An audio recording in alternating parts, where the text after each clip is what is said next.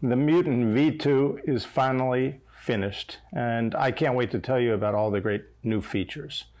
So, starting off, you can see it's made of a high-quality glass-filled nylon.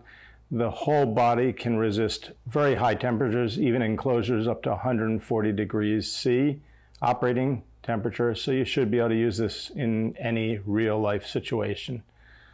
The MUTANT is made of two parts: the fixed plate, which goes to the machine, and the mobile plate that we mount our hot ends and tools to. So let me tell you a little bit about each.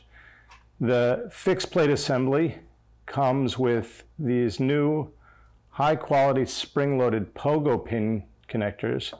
When the two are mated and they make connection, this transfers the electrical connection from your machine to your tool end. These pogo pins are rated for over 10,000 cycles, so it should be good for your whole lifetime of your use.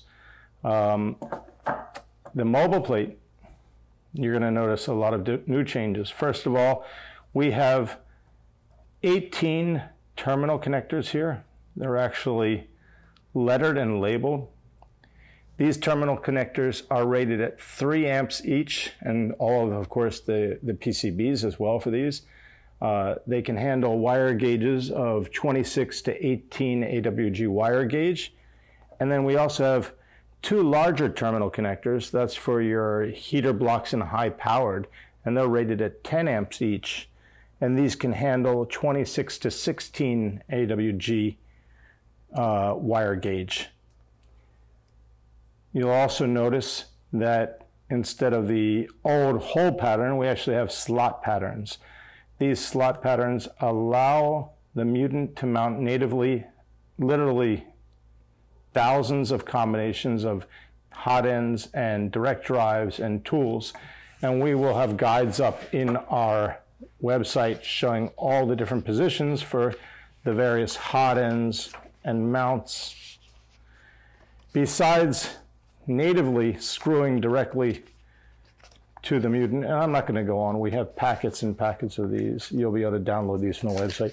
Besides natively being able to mount to the mobile plate, there's also a whole slew of 3D models to mount specific custom ductwork and tool heads and accessories made by many of our beta testers, and we're looking forward to the community growth of models for different tool supports available.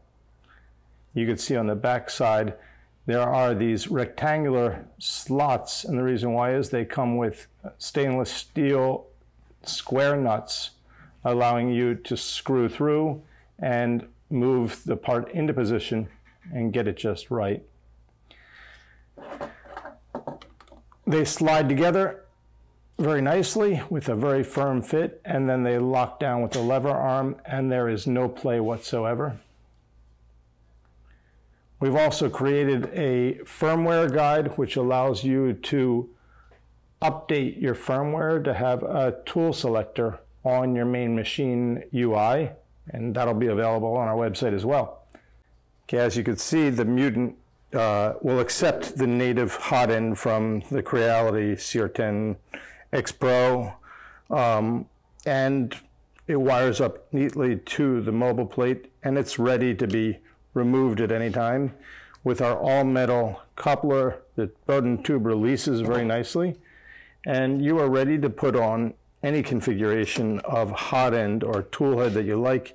In this case, we have a E3D style hot end with a very strong front fan and a 50-15 part blower fan, ready to go. So it's that fast to switch between hot ends and tools.